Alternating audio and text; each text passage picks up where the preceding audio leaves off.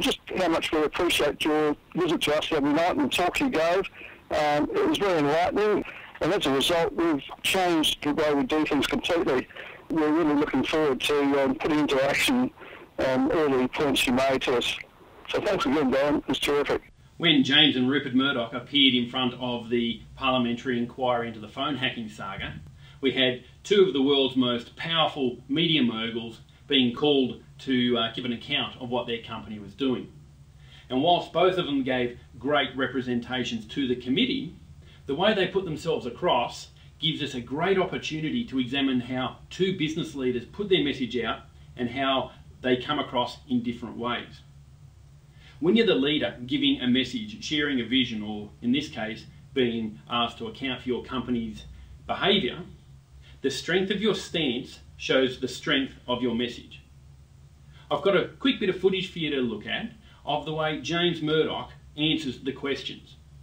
I want you to watch the way his head moves, the way his body language moves, the shoulders shift side to side, and see what image and impression you get from that. Have a quick look.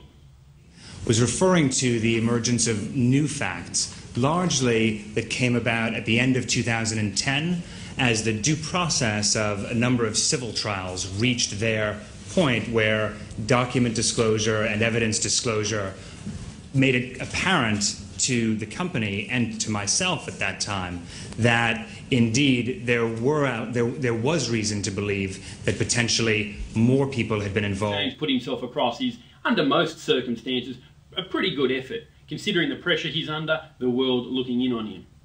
The problem he's got, unfortunately, is that his father, Rupert Murdoch, is sitting next to him. Let's look at the way Rupert answers questions that are put to him. Look at the way that his body is solid. His body language is minimal. His eye focus and eye contact is straight at where it needs to be. He doesn't bounce around. What impression does that give you of him as a leader? Let's have a quick look. Can you explain why?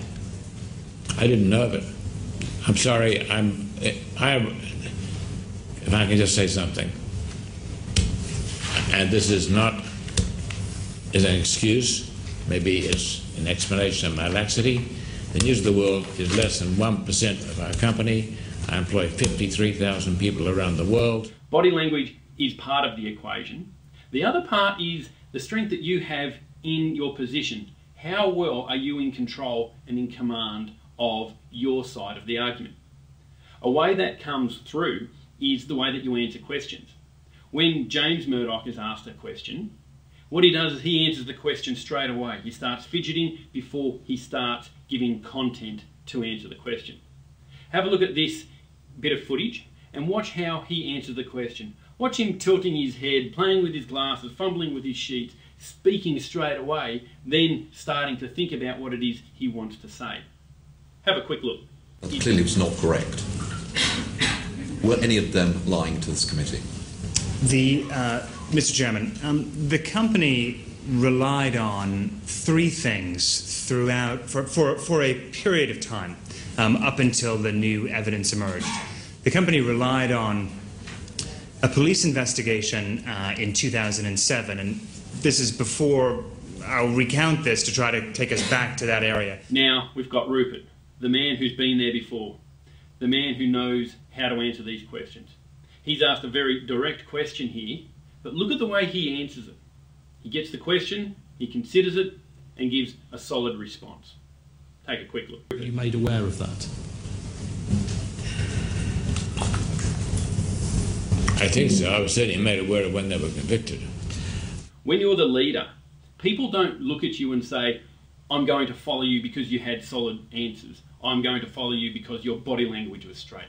And conversely, they don't look at you and say, well, I don't believe you because you were shifting around and your body language was moving, and when you answered the question, you started speaking straight away and played with your glasses and tilted your head.